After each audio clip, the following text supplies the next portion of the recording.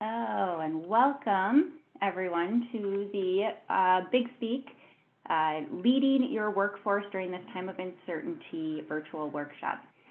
We welcome you from wherever around the world that you guys are. Good morning, good afternoon, or maybe even good evening. Thank you so much for joining us. We have put together an incredible panel today to discuss the most relevant topic of this time. Our moderator and host, Dr. J.P. Palu-Fry, is from the Institute of Health and Human Potential. And not only is J.P. a New York Times bestselling author, but of the book Performing Under Pressure, where he helps individuals lead and innovate under pressure in the most extreme situations. He is also a performance coach to the NHL and NBA teams, along with Olympic medal winning athletes and corporations like many of you who are on this call today. Joining JP on the panel is Wayma Hoover, former Global Head of Diversity, Equity, and Inclusion at Google, and an executive coach and culture curator. Wayma has served as the architect and driver of transformational change, leveraging diversity, equity, and inclusion to activate employee engagement, build diverse talent pipelines, and harness cultural competence to connect and interact with customers. And finally, rounding out our panel is Robert Richmond, co-creator of Zappos Insights, corporate culture architect, and customer experience expert. As one of the world's authorities on employee culture, Robert is a sought-after keynote speaker at conferences around the world and has been hired to teach culture in person at companies such as Google, Toyota, and Eli Lilly. Now, before I pass it over to the panel, I'd like to let you guys know that we will be monitoring the questions in the chat. I've seen some activity in there already, and we'll be answering them during the presentation. So please ask your questions. We want to make this as interactive as possible. And with that, I am going to pass it over to JP. Hey, Jennifer, great intro. Thank you very much. Wayma, Robert, great to have you today. I have to tell everyone, tell everyone at home, when we were doing all of our pre-calls in preparation, I loved our conversations. I thought if we can even touch part of that conversation on here, I think people will get a lot out of it. So thank you to everyone at Big Speak, and looking forward to spending this hour with you, Wayma and Robert. For a format for everyone who's with us today, we're going to start, the three of us, talking, but listen, we want to hear your voice as well. We've got a chat function. If you've got a question or comment, throw it up there. We'll do our best to include. We've got a few poll questions. We also want to thank everyone for answering the survey. And this might be actually an interesting jump off point. We know from the data that 40% of folks are kind of actively looking for jobs. From our survey, and it's a smaller survey, no question, it was 60% that people are like kind of looking at jobs, maybe not looking to change, but looking at other jobs. Does that surprise you, Wayma? Rich, Robert, love to hear. Let's start there. And Wayma, why don't you start off? JP, it does not surprise me. I think in the environment where now we're seeing a return to work, and people have become accustomed to working not only remotely, but finally got a rhythm, got a formal practice of dividing work from life, and also start benefiting from that balance. And now I think it's incumbent upon the organizations to think about, what does that the new norm look like?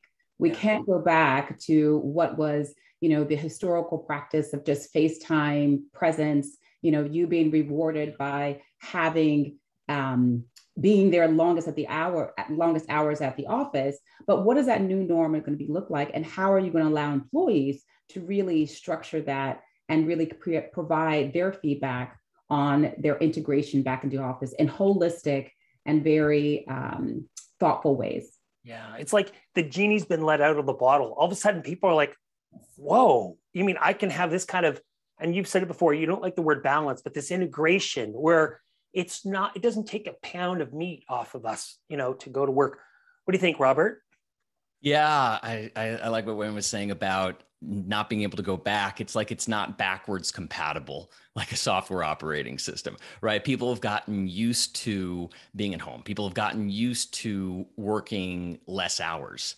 And once you get a taste of that, you just can't go back, especially with the kind of options that people have more in terms of checks coming from the government, potentially other offers.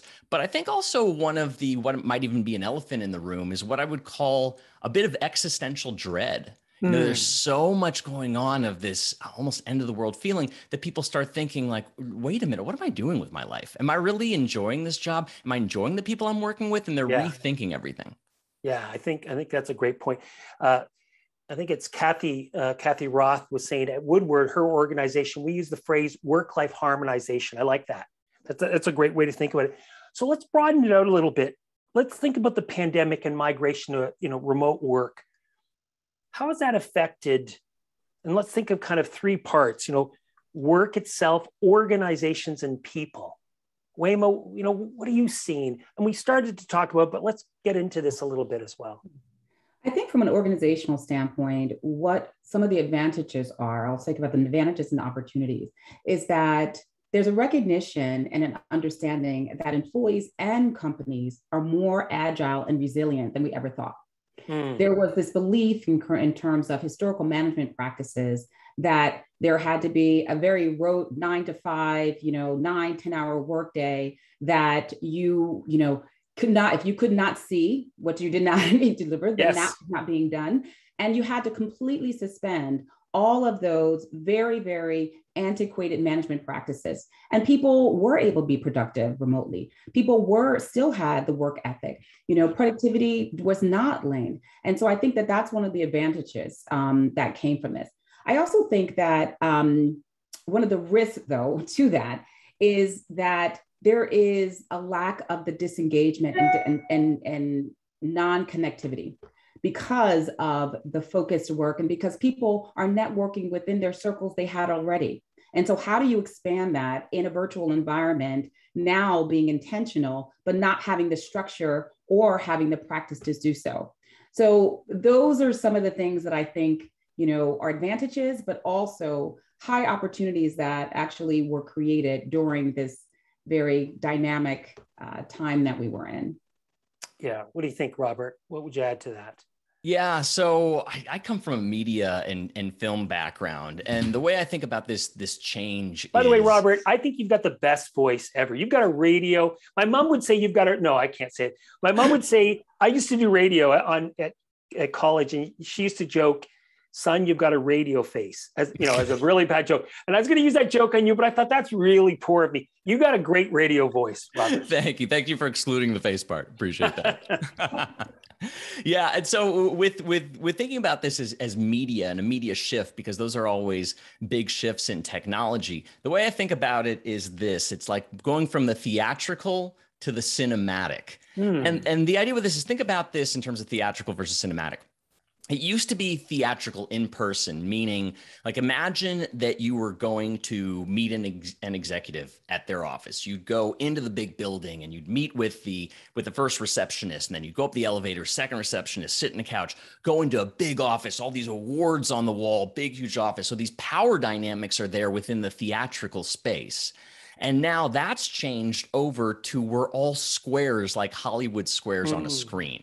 And that's a very big switch. And it's kind of like if an actor thinks, oh, I've done theater all my life, I could just do film. But yes, it is the same, but it's also very different. And how is it different? Well, in the theatrical, when we're in person, we can connect with all of our senses. We're there. It moves a little slower. There's more focus to it. It's very noticeable if you're on your phone in a meeting. It's not so noticeable here if somebody's just looking at Facebook right now, right? Yeah. And so then what was that, Robert? I'm sorry. What was that? You go over to the cinematic, and what's that changed to? Well, it goes a lot faster it's quicker. We have to hold attention a lot more. And another metaphor within that is essentially going from like a prop plane to a jet. In a prop plane, you've got time to adjust. It's slower, it's moving. In a jet, everything's moving quicker, and it's just more dangerous, right? So this is, everything is really speeding up. And I think anybody who's in a leadership position is communicating all the time in this way. And are you adjusting to the medium? Are you doing the things for radio voice, by the way? Get a great mic. Only it's like $100. But really adjust in all these ways to the new medium. Yeah. And JP, ahead, if I can add one thing to build upon Robert, which I agree 100%. I think what we're also seeing is that the remote and virtual environment is like the great equalizer, right?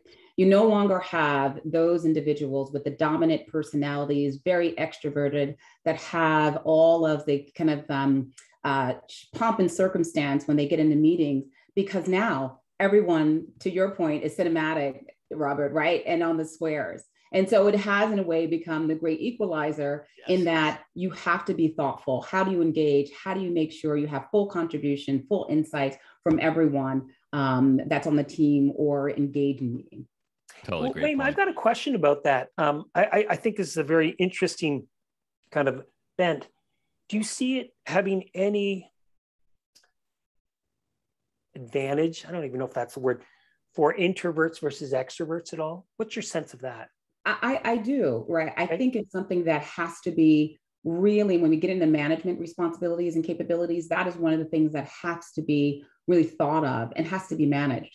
I do think from that perspective, and I say it's the equalizer, because now you see everyone's, face. I know in my environment, we wanted people to actually be on video so you can see their engagement. And quite frankly, you wanted to make sure that there was full contributions, full participation. And so from the sheer, kind of methodology of ensuring that you had a effective meeting and you had the engagement, everyone had a voice or was given an opportunity to engage. Whereby if you're in the office setting, you will always see those that just have the gravitas, if you will, to command and control.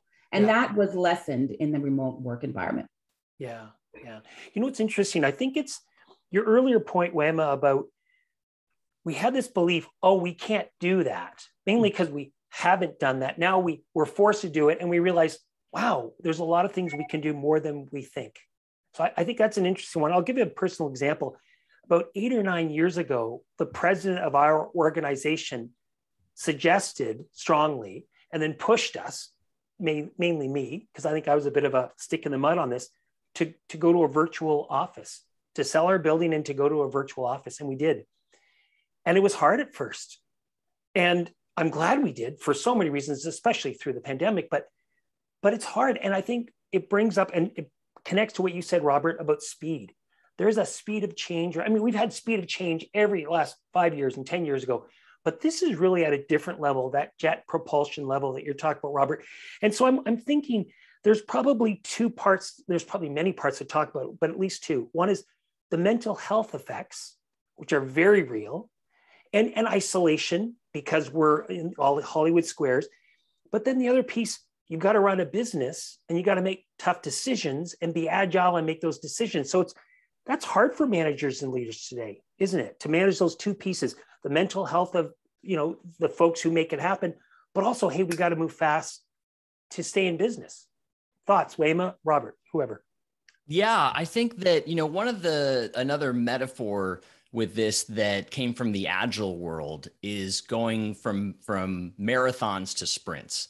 So if you think with a marathon, what you're doing is you're almost like unconscious. You're just trying to conserve energy, right? And that's kind of that's basically a burnout technique. You're burning it out all the way to the end versus sprinting, where you prepare, you get ready, you sprint for like a mile, and then you rest, and then you get ready. And it's this kind of pattern of organizing that really works. So if you think about it, like again, with an athlete, if an athlete has a big event and then they're completely exhausted afterward, that's natural. That's great. You expect it, right? Like that's part of the process. But imagine they don't have that big event. Imagine it's just practice day and doing this, and you start to get burnt out. in a bad way. So I think that there's getting burnt out in a good way where you're doing what you love, you're performing, and then you have a break versus just this marathon approach of where is this going? When's this ending? Yeah. Yeah. Great point. Wayma, thoughts on that? Yeah, I agree. And I want to highlight the mental health challenges because I think that they're very real and very significant. I mean, when you think about, to Robert's point, being that the remote work, right, the advantage is that you're agile and resilient, but then the disadvantage is that now the lines are blurred between home and work. Right? People have, the research has showed that in the last 18 months to 2 years, there has been extreme difficulty to know when does your work begin, where does your life begin, and then how to manage that. Because the expectations of the organization has said, yes, we're resilient. Yes, we can do that. So therefore, meeting starts at 7 a.m.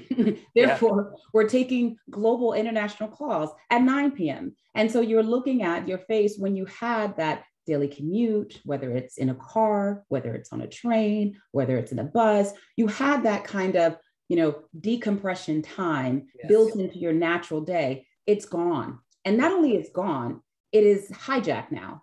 And so that actually is causing the high burnout and the difficulty of employees, even with the best intent, to keep the momentum and expectations. And on top of that, you have now blurred lines with childcare, elder care. The schools were closed. How do I still maintain my commitment, my engagement, the level of productivity, and also showing that I am a very engaged employee. At the same time, I have children that are not in school, that I have to homeschool. So it's like, there's so many dynamics there that with advantages, but things that organizations have to manage and really provide some resources to support.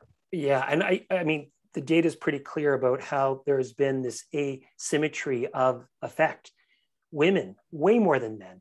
There's no question. Hispanics, we know, have been a group, and minority, racialized groups have absolutely had a bigger impact on, their employment to population, some of the ratios that economists would look at. And it's interesting to see how things are coming back. In some groups, women are coming back, but other groups are not coming back as much. So, I think the childcare one, I think, is a really important one. And it's interesting. We've got an international audience here. I'm in Canada. 2 of you are in the US. It's interesting because I think we're starting to see some of the public policy and the support for things like national childcare, really have an impact. Have you seen that, Wayma, as well? Oh, absolutely. More organizations, as part of the pandemic and their shift in benefits to employees, and really what our managers expected to do, have started offering subsidies for childcare. Started actually having and really demanding some hybrid work weeks, recognizing that the time frame, if you're sharing childcare responsibilities with your partner or your spouse, and your partner or spouse is working, from 8 to 4, and you need to work from 5 to 9 or 10, that flexibility and agility is now being expected for managers to support, as well as finding interim daycare, child support in the communities that they work in. Yeah, that's a great point. You know what? I think this is a great point, a jump off point, Jennifer, to bring on our first poll. I want to know where everyone's working. So please jump on the poll, everyone, and answer this question. Where are you working today? Are you in the office? Are you at home? Are you on the road? Are you in San Diego with Robert on the beach? Those are the 4 options. And we're not going to give you a lot of time, so go real quick because we don't want to break flow. But please answer it as quick as you can. And then Jennifer, if you want to give it a few more seconds, then let's see where everyone's working today. Absolutely. It looks like 80% participated, and we have 69% from home, 26% from the office, and the other 4 or 5% on the road or checked out at the beach. Huh. Does that surprise you, 26% at the office? For me, that surprises. I don't know that many people who are actually at the office. Or are you guys less surprised? Maybe because I'm in Canada. I don't know. What do you think? I'm not surprised by anything these days. I think it's just all across the board. Yes. What I hope to see personally is the hybrid model work in a way that is what I would call ritualized. The Yes. same way that it used to be a lot clearer, where we'd have our work week and the weekend, right? It's like the weekend itself is a ritual. And so how can that be applied to corporate? Well, can it be quarterly meeting in person? Or is it one day a week we do meetings in the office? Even if it's once a year that you have that to look forward to.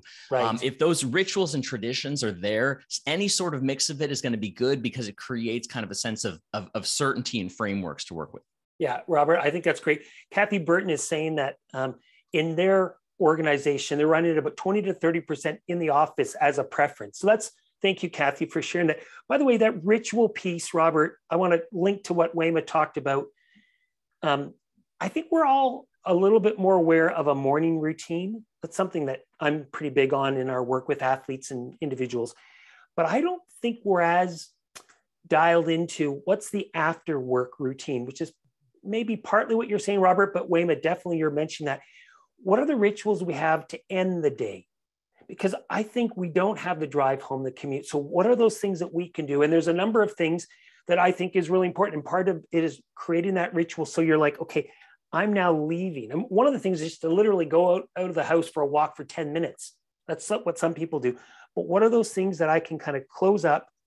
You can still come back at 8 or 9 o'clock, which a lot of us do, but in that time between 6 and 9, let's say, to really try to tune out, because, and I forget who put it in the chat, but cortisol it's a beautiful thing to help us keep, to survive, but it can really have an impact on burnout and our ability to enjoy.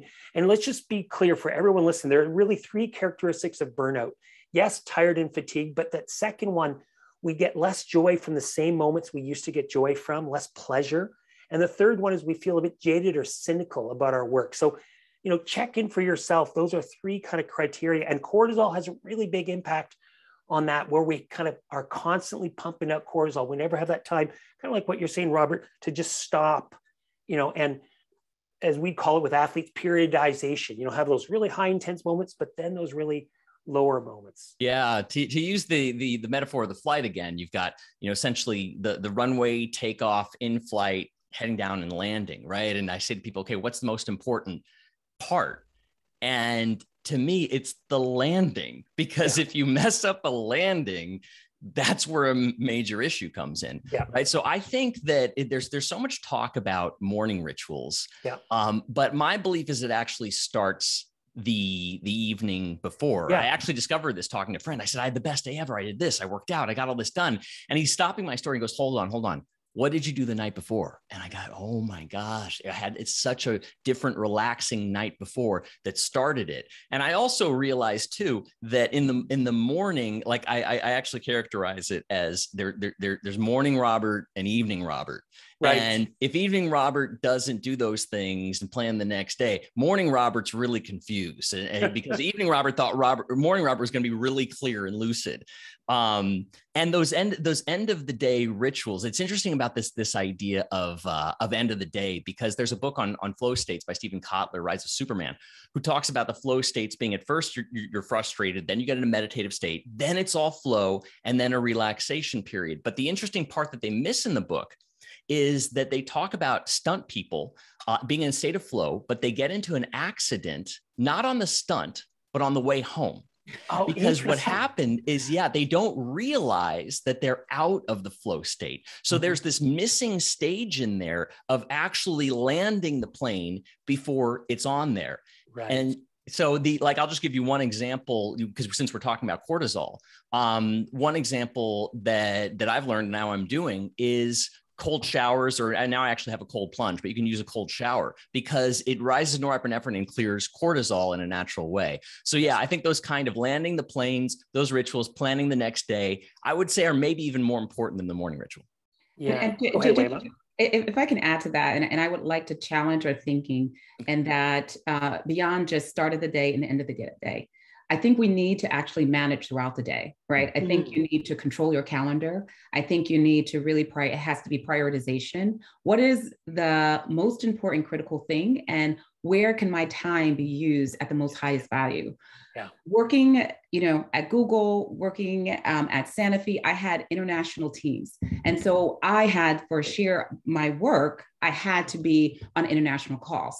So therefore, I may not have had the luxury to stop at a 6 or 7. But what I did was making time throughout the day, moments of decompression, moments of reflection, moments of thought and processing. And I think that in today's environment, as global as our world is operating, that's what managers should be promoting. How are you kind of taking that time, having those moments of pause, through reflection, so that you can have restoration? And if you have those days where you must go from an 8 to China to, the late evening, for LATAM or Europe, that, you have that restorations because you've been thoughtful about giving yourself that time to pause, break, and restore yourself. Yeah. By the way, when you describe that, and we do, our work is somewhat global, but not as global as that. I think, gosh, I feel like, wow, that's a lot, which brings us back to this 40% of folks are actively looking for a different job. Let's now think about what are some of the better organizations, better managers doing to engage and retain their folks, and that changing dynamic of employee needs and expectations. So, there's a lot here, but I've got to believe everyone who's listening in is worried about that, because one thing that I just want to add this in that I think we sometimes forget is we had this real worry in the last 5 and 7 years around the demographic shift that was coming. And in fact, because of what happened in 08, 09, and 10, a lot of people stayed in organizations. We know that from the economic data. Like, it seems right now that it's almost like this double hit. People are realizing, hey, I can, the genie's out of the bottle. I actually like my life like this. And a lot of folks are leaving the workforce probably permanently, at least that's what some of the data suggests. So it's really this, multi kind of variable time and place where employees have more power than ever. But let me ask you, the two of you, from your expertise, what are the best organizations?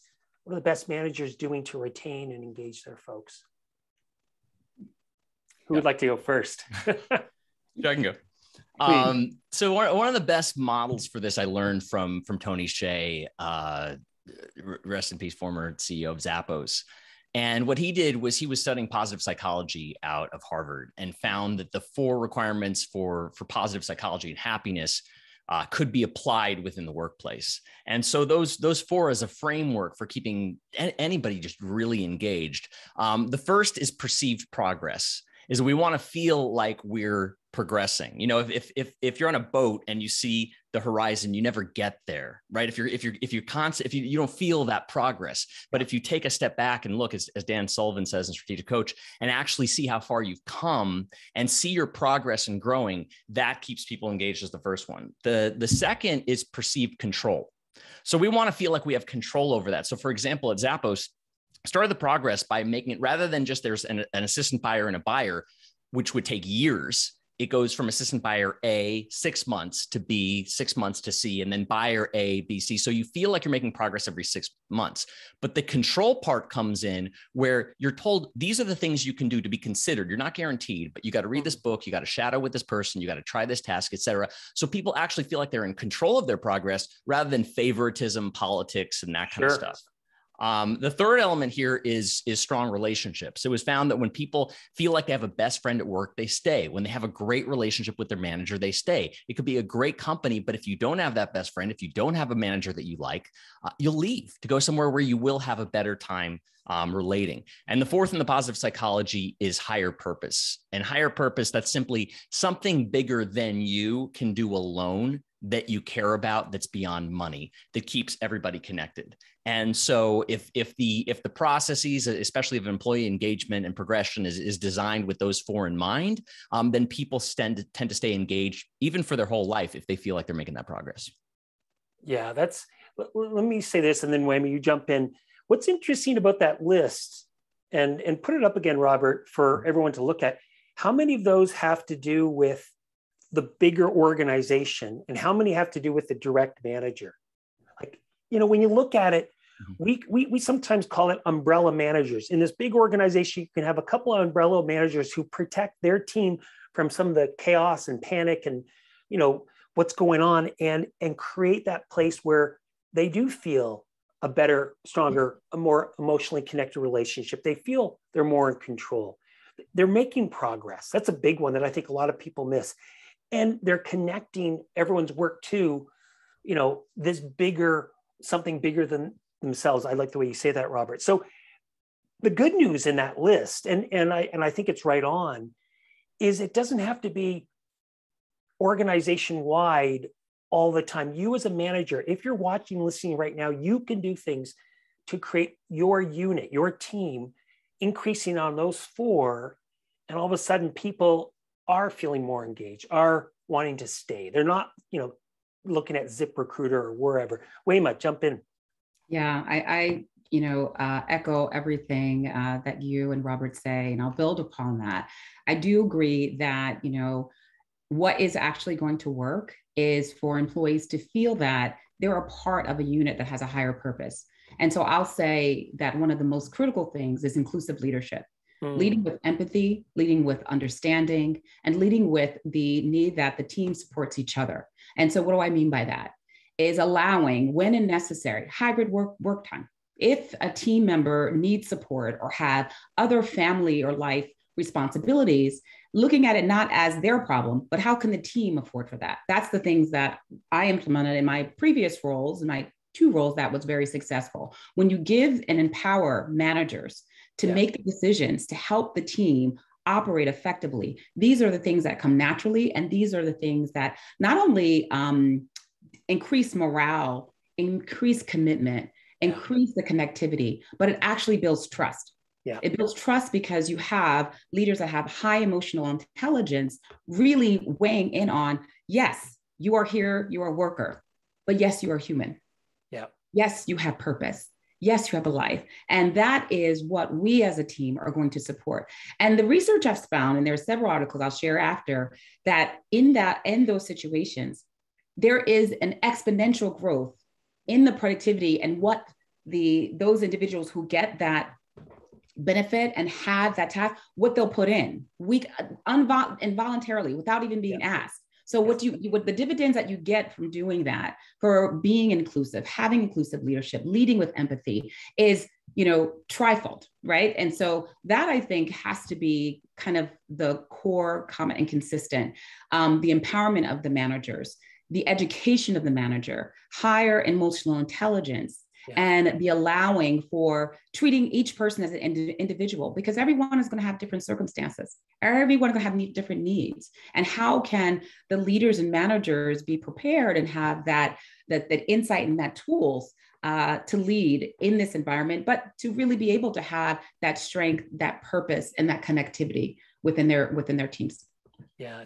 Go ahead, Robert. Yeah, I think that talking about this on a macro level, on a micro level, there's an opportunity to essentially gamify things, because there's a great book called Reality is Broken that studied gamers worldwide who are very engaged. Any parent knows you don't need to motivate your kid to play a video game, right? They're already engaged. And what makes it so engaging?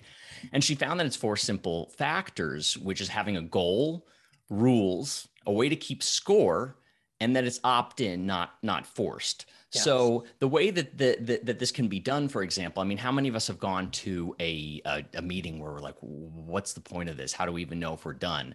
And, as I was talking before about ways for introverts to be equal, Amazon, what they do is they start off with a memo that everybody reads at the same time. They have the same opportunity and time to read it, and then they look up. That's one of their game structures with it. But so with a goal, you pick out the goals, and this can be done either virtually or like on a wall, and having sticky notes like a Kanban board of the different topics. You're discussing it. Once you're done, we're moving it over. And the goal is to get all these over there because everybody wants to win the game.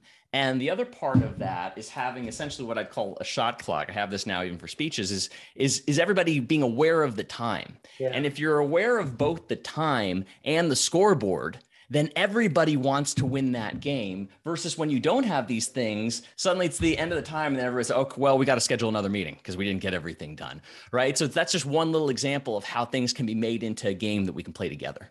Yeah. By the way, I'm loving all of your props there, Robert. That's awesome. That's awesome. I didn't get the memo. I know, but I didn't see you move that one panel completion over. I guess we're not quite done yet. That'll be the next one. But you know what's interesting? And Dewey, if I can add to that, because I do also want to talk about what organizations and companies can do, right? Because there is something at a macro level that organizations need to do and respond to the new norm. One of the things that I implemented at Google and at my previous company was, you know, a relocation model, like having there be multiple headquarters jobs, if you will, like expanding the footprint so that if it's the right talent, they can work from where they are. Right. And that actually being, you know, core common for the roles that there are, so that you can have people who still feel that, as we talked about earlier, can be rooted in their environment, can still have, you know, the work-life integration, don't feel that they have to relocate, and that now the organization supports that. Now, what that entails is, you know, much more skills with the managers to actually have hybrid work, people in the office and people working remotely, much more thoughtful leadership around the team engagement and the effectiveness. And also, how are you ensuring that connectivity of those kind of team members that do not kind of work outside of the home office? But that is what we're seeing a lot. Google has implemented that. Sanofi, we had a global flexible work that was implemented. And you see a lot of companies, because at the end of the day, we have gained this, you know, wonderful strength in working remotely and all the wonderful tools and technologies that are out there. Why not continue to harness them?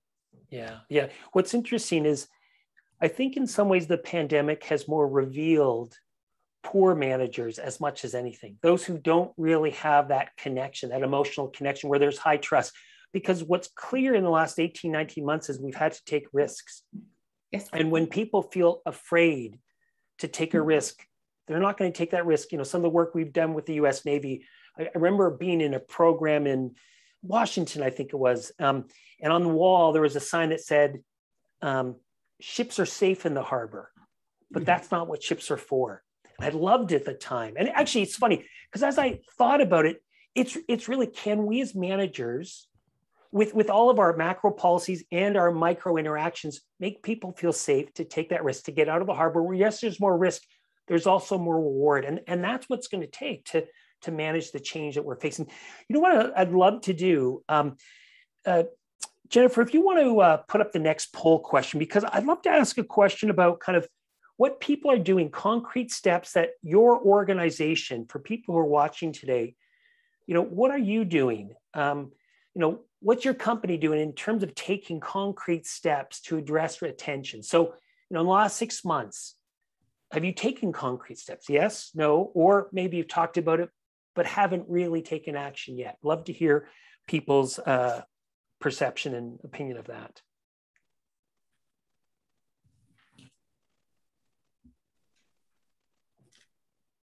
And let's see those answers, Jennifer, and see.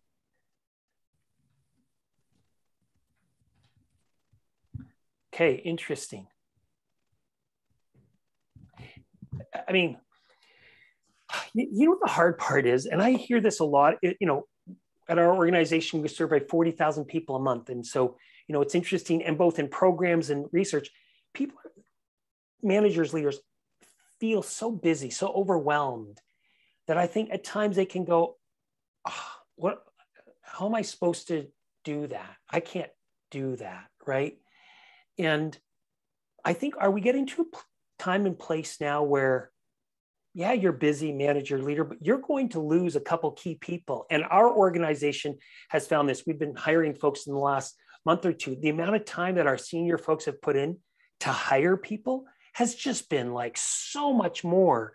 It's almost like we need to point out to managers and leaders, look, you lose someone, to find someone and to hire them and to onboard them. Like, that's exponentially more time and effort. So it's almost like I sometimes think we're so much in presentism, we don't realize the long-term effect of losing good people. Yeah, I think that, for engagement, what I mentioned with this model before is what we would do at Zappos is a quarterly survey with questions like, do you feel like you're making progress in your career? Do you feel like you have control over that? Do you feel like you have a best friend at work? And the interesting thing about this is that it also includes a space to mention anything. And one of my favorite facts about Richard Branson is that they said he used to not only ritualize, but loved reading customer complaints. He said he loved it because they're handing me the innovation I need to do. I don't even need a research department to figure it out. They're telling me what to do. Same thing internally with that survey. They are saying what needs to happen. And so what would happen with the survey is, one, it's transparent. Everybody would see the results of the survey. So you could, by department, so you could see and say, wow, people don't like their lives in marketing right now. And that kind of public shame for a manager to see that, and everybody knows it, is stronger than any type of just admonishment off to the side, because it's transparent. Right. And those questions within there would be answered by the right person, and those answers shared with everybody as well. And this done on a quarterly basis. So it's a way to take in these things, complaints, suggestions, all these things, and a lot of them that people tend to like brush off. So, for example, I was working with a company once where they were complaining about the chairs. And they said, we don't have the budget for this, et cetera, until one day, challenged the CEO. I said, how often do you work at that front line? And I said, I just worked an hour last month. And I said, no, your people don't work in hours. They work in days. Go work there for a day. Yeah. And, by the fifth hour, he said, oh my God, my butt hurts. Right. And then he said, okay, I'm getting the new chairs, and actually paid attention to that complaint, like Richard Branson, got the new chairs, service scores went up. So I think just being that in touch with the engagement rituals and being transparent about it, taking action and answering, will keep people there. Yeah. And Wayman said something earlier that I think is, we almost have to underline and, highlight, which is, in order to get that feedback, first ask for it and then really be open to it. It requires a lot of emotional intelligence. We've got to be secure in our role, secure in who we are, to hear stuff that doesn't feel very good, doesn't sound very good, because that's our life work or our month's work or a quarter's work. And I think, Robert, it's a great point that's where we're going to find those opportunities to really delight our customers, if we can understand and be open. But it's not easy, is it? Especially if there's that lack of trust in the culture. Is that true, Wayma, from your experience? Absolutely. And I think when we talk about retention, we have to talk about why that is a problem, because employees are disengaged. Employees do not feel that there is trust. There may be lack of, integrity and lack of credibility to what you're saying and you're doing, especially during the times when nobody was prepared for what was going to happen. And so I would like to liken the retention to engagement, and really drive the solution in ways that can address this through empowerment. Like, how do you empower your employees so they can feel like owners, so they can feel vested in the environment, the team, the results. And you do that by creating feedback loops. I mean, much like Robert had said, the pulse surveys that you do quarterly, that is great, but there also needs to be just in time, very thoughtful, and actually open ways and channels for employees to give the feedback, not only to their leaders, but to the senior leaders. I actually would, one of the strongest mechanisms is employee resource groups. You can have employee resource groups, not obviously with all of the diverse communities, but you can have parent support employee resource groups. You can have remote work employee resource groups. You can have employees coming together and networks to talk about what are the conditions they're working on and we're working in, and really come up with solutions and ideas to address that. And there should be the conditions and opportunities within organizations and companies to provide that feedback in a very concise and timely way. Yeah. Whether it be at town halls, giving it to the CEO and his leadership team, making sure that there is that feedback and that opportunity for anyone at any level without retribution or, or being intimidated. But I think that is where really the critical part is, really to drive engagement through the empowerment of employees.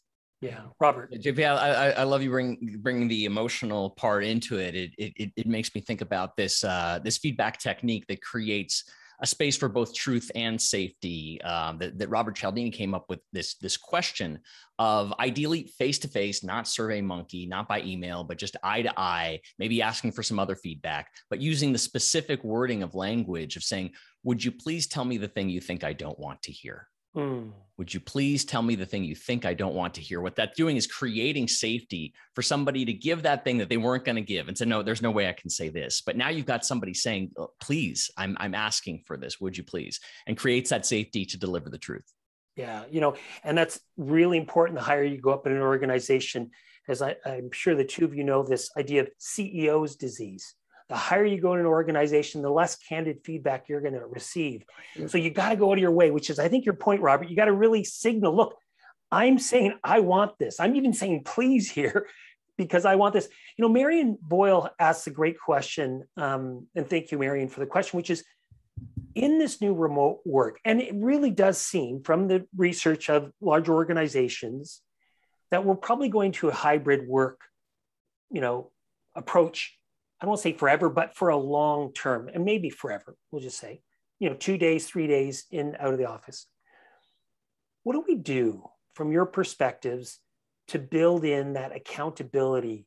Because I do understand from a manager's perspective, they're out of sight, out of mind. How do we build accountability? So I'd love to hear from both of you on this. Yeah, I'll start. I think, and this is something kind of I have to bring in my own philosophical approach to that, to this. I think you have to focus on performance. I think that there needs to be manager capability around how to manage performance. Because to me, the question is not either remote or office. The question is around how are you as a manager able to assess the performance, the deliverables and objectives of your employees and of your team. If you do that successfully, you won't need to have the question of remote or office, but obviously you want to have moments that the team can come together, that they can build morale, team spirit, team engagement. That is fantastic. And you make moments of that, but really, how do you create a performance culture so that when there is employees coming back in a hybrid work environment, thinking about having one team day, but that there is no fear that when they are off or they're working remotely, that work is not being done because everyone has clear accountability on what their objectives are, clear accountability on what results look like, and managers know how to lead and manage in that environment effectively. So for me, it is not about remote or home, Yes. remote or work. It's really around performance. It's around smart objectives, and it's around manager capabilities to really drive the assessment and the management and the team results of their organizations. So Wayma, I'm happy for you to take this, but Robert, you might have a good answer too, and I'm happy to add myself. I'm thinking that totally makes sense. What are some of the concrete things people can do? Any thoughts on that, Robert? Absolutely. Why don't you start, and Wayma, you can go next on that. Absolutely. So I was talking to an executive who was speaking about accountability and said people weren't delivering on time. And I said, tell me the exact words of the conversation because culture exists in language. And he had said, can you get me this in 2 weeks? And the response was, that should work. And I said, that wasn't an actual agreement. That wasn't an actual commitment. And whenever somebody says that should work, that's not a commitment, right? And so it's really kind of a structured invitation process to get accountability. So first, it's an invitation. And again, we talk about safety. Is there safety to say no, to have a conversation about it, to notice if somebody's like, yeah, because then we can have a conversation and say, okay, well, what's getting in the way with that? Well, I need this thing first. Okay, well, assuming you get that, or I've got too many other things. Well, can we take a look at your priority list? Maybe we can take something off.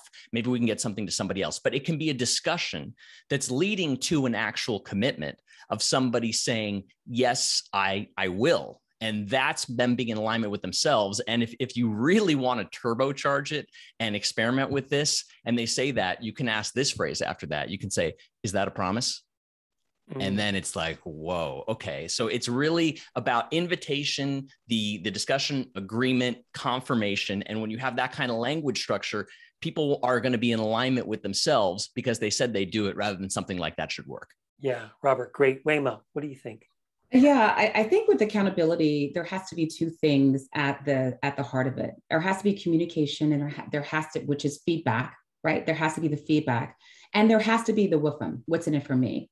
So in organizations, and what I led in organizations and actually asked the leaders to do is not only looking at clarifying what the roles, the specific objectives, and making sure that there is feedback along the way. Yes, this is what I'm expecting. Yep. Yes, you are delivering. No, you're off track. No, we need to really resurface, kind of reshift and organize. And then making sure in those discussions, not only do you give feedback, but you offer opportunities to develop. This is not working. This is not shifting. This is a way, or maybe someone you can shadow, or a course you can take, or an online learning that you can take to help. I think that has to be the core, because it has to be around managers, again, capabilities, taking ownership, yep. Really seeing the value in their communication, in their feedback, right? So that you're not looking at, the first of the year in January, laying out these wonderfully coiffed and stated performance objectives. And then at the end of the year saying, checking out, nope.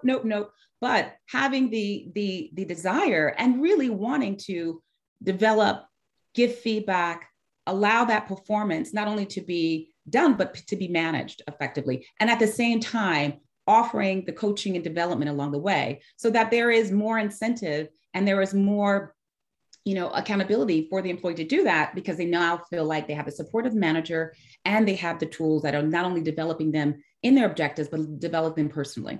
Yeah. Well, gosh, there's a lot there on that one, isn't it? And I think it's a pain point for people. Here's a couple of things that we do in our organization, but certainly, when we work with other organizations, that I think is pretty important. And I think, Robert, you said this around language. Language really matters. I think it's important when you're in a conversation to say, are we in a discussion phase or are we in a decision phase? Because sometimes it gets a bit muddled. And that speaks to your promise piece. I like that, Robert. That's one. Another is, if you're someone who has more power in the relationship, and power dynamics are so important. We could talk for an hour about that, which we won't. But if you're in a higher power position, again, language we use is, that's a soft or that's a strong opinion. Because a lot of times when someone's in a lower power position, when you voice an opinion, they just think, oh, that's what we're going to do. So if you're not, for the person in the higher power position to say, hey, this is a soft opinion. So it's just an opinion. It's not like this is what we're going to do. And so that's a second piece of language I think that really matters. The other piece that I want to highly recommend is one-on-ones, weekly one-on-ones. They don't need to be more than 30 minutes. And a great little way that we approach it is 10 minutes for the direct report to talk about anything on their list. Work, could be personal, but anything on their list. The manager, 10 minutes, anything on their list. And then 10 minutes to talk about anything else. And I think that's actually one of the most important pieces. And I don't consider myself a great manager, but I think that's a really important piece that keeps me connected to my direct reports. It keeps us having those conversations, that connection. Because when we haven't done that in the past, we start to kind of get off on different directions. And then we're in a bit of more high pressure meeting. And we're really talking about two different things. We're having two different conversations, not knowing it. And then there's a lot of impact.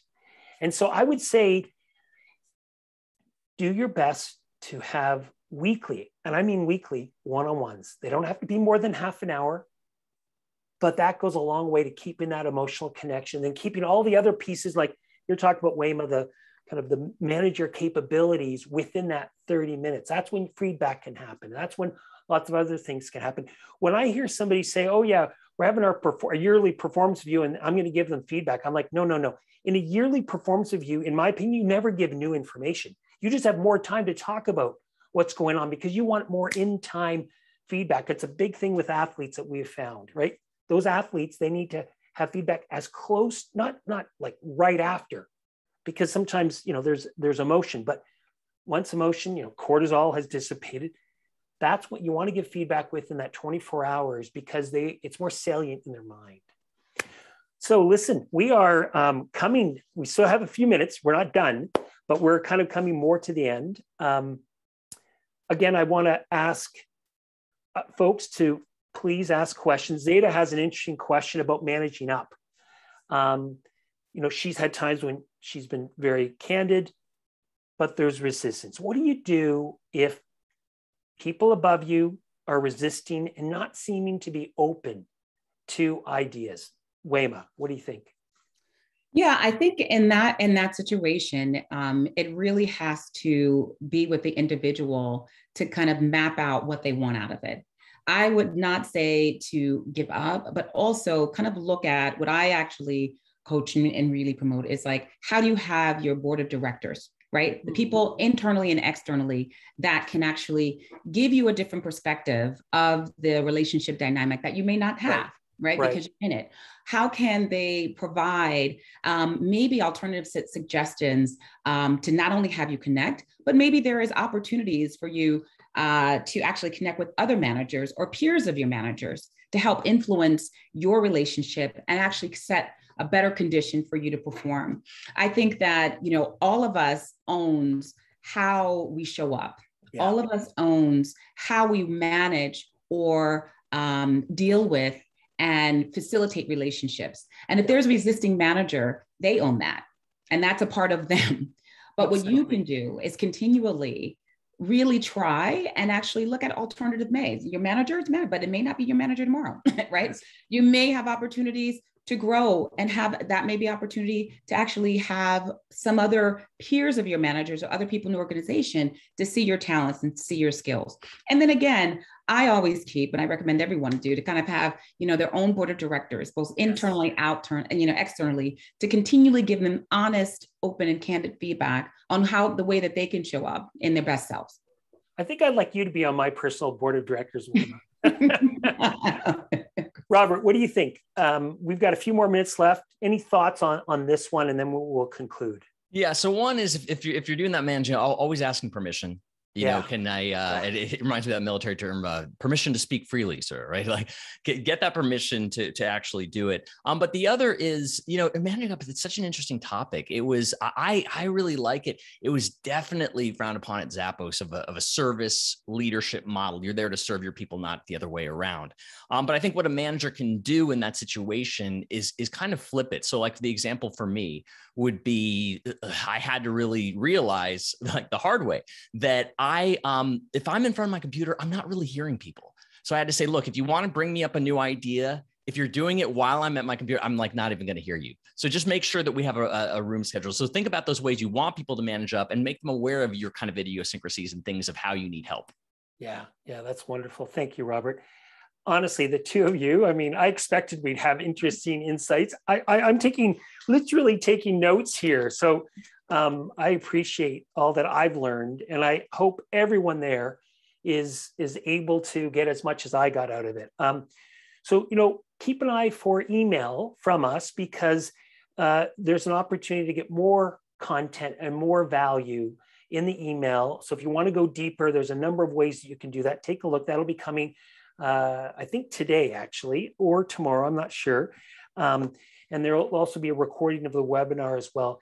But I'll say this, this is not an easy time. And if you're struggling at all with your team, in your job, as your organization is facing quite a bit of disruption, just know you're not alone. You know, there's a term in psychology called terminal uniqueness, where we terminally think we're the only one going through an experience, and we're not. And just know you're not alone. And sometimes that can help, because I mean, exhale a little bit and go, okay, let's begin again. And so the personal board of directors that Wayma talks about, you know, having those, and Robert talks about the importance of strong relationships, those two pieces, they are probably the most important antidote to stress and pressure. So make sure you invest in those, you know, so you can be rejuvenated. So I want to thank Wayma and Robert for spending this time. This whole project's been like so much fun. And Big Speak, of course, you guys are awesome. Thank you so much, Rebecca. Thank you so much, Jennifer and Barrett and Ken and everyone else. We will see everyone somewhere on the road soon. And thanks, everyone, and have a wonderful day. Thank you. Thank you, JP.